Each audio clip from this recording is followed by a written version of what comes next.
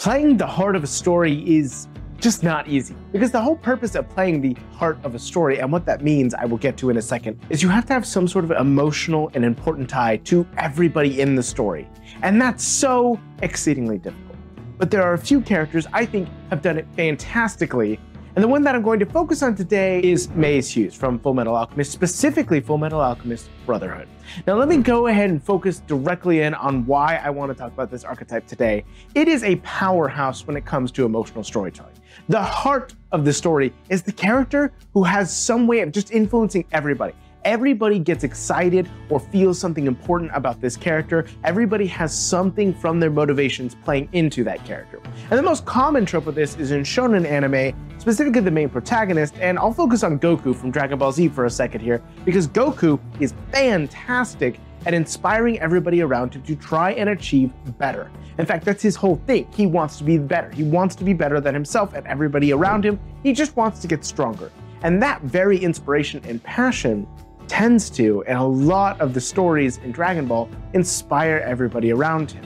But it doesn't have to be the protagonist that does this. It could be a side character or any character, but today I want to talk about how to roleplay it as a PC and TTRPGs, and it's just difficult. Now the reason I'm choosing Maze Hughes is because Maze, and if you don't want spoilers for Fullmetal Alchemist Brotherhood, please click away now. Fullmetal Alchemist! Fullmetal Alchemist. But Maze ends up dying in the story, and it is almost impossible to avoid his influence despite how early on in the show he does die, because he is such an important factor and inspired so many people.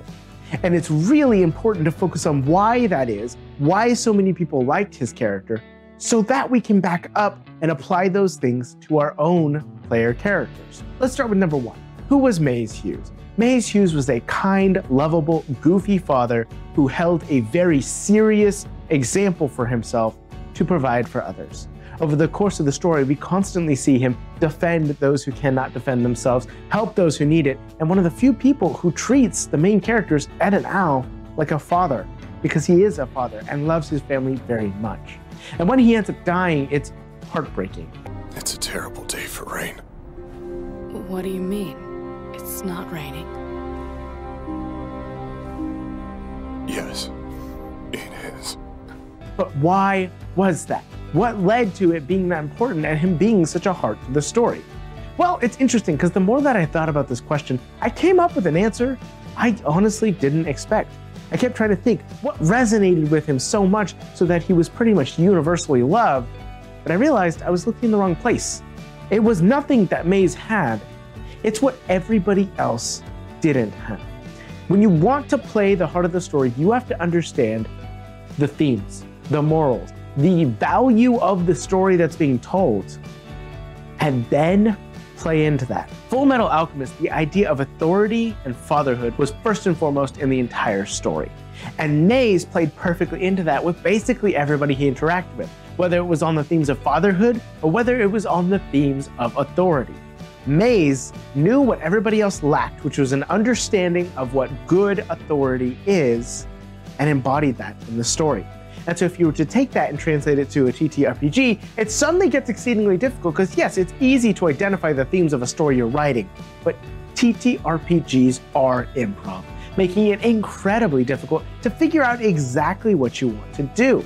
It makes it incredibly difficult to identify the theme because you're all improvising the story as it goes along. But let's be honest, any of us who have played a campaign long-term, especially those of us who love role-playing and play a campaign long-term, themes end up happening. Because humans just have the tendency to bounce off of each other, to grow ideas from each other. And so when you have a bunch of people at the table telling a story, eventually they're all going to start to line up with themes that they find emotionally resonant. And so when you look at your story, it's almost impossible not to, over the course of time, realize the common themes of the player characters.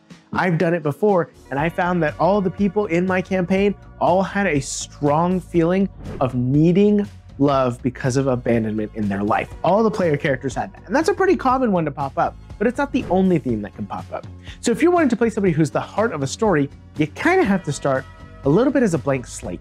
Choose who you are, your personality, and I would almost always make yourself kind or have a very strong personality. I would also make sure to communicate with the rest of the party and understand if they are looking to have that sort of emotional connection with another character. Sometimes it's just not something that's going to happen. And honestly, the hard part about this archetype is a lot of it needs to happen naturally, which is why I just encourage you to keep your eyes open for what everybody else is missing. Also, it's always a good idea to have your character play into more positive aspects for everybody else. Have them help out with issues that other characters are having, or just be a good listener. The rest of the characters should have a positive feeling towards yours if you're wanting to fill this role. But again, I really can't emphasize enough how much it just sort of needs to be a natural progression. It could be exceedingly difficult to try and get everybody else to buy into this, and so either I would communicate with the rest of your table that this is your intention and to see if they're okay with it, or just see if it can happen naturally. But truthfully, just trying to fill in the gaps that are missing can be such a powerful way of embracing the type of emotional storytelling this type of archetype can bring. Another great example of somebody who played the heart of a story was Mollymock from Critical Role.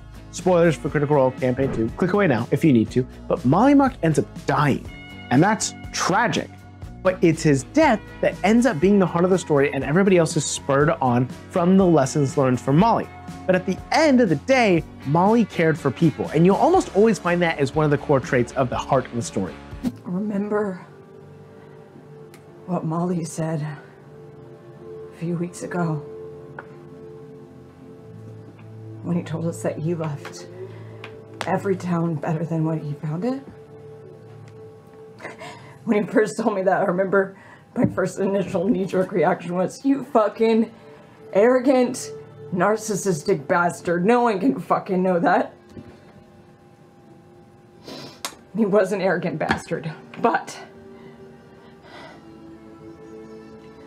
he was right. So backing up to what we were talking about, you have to start out as a little bit of a blank slate, but choose what you want to put forward as your main character trait. It almost always needs to be helping or kindness or something of that nature, but find something with that.